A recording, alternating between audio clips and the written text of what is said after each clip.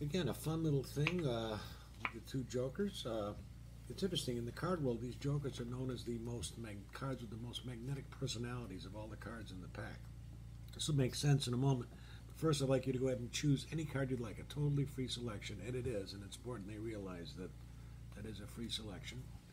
And okay, so we've got the two jokers and your card. It's important you do not forget the name of your card. If you do, we've got no trick.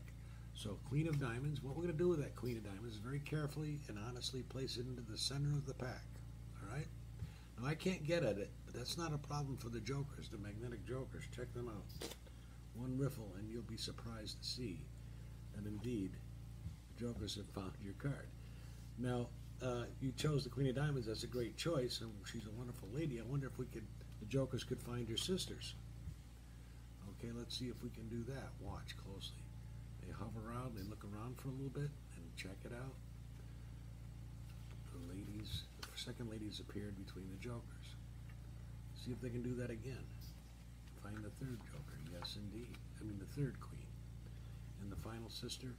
Now this is the interesting part. When they find her, they're done, and the jokers just vanish. Blah, blah, blah. Okay.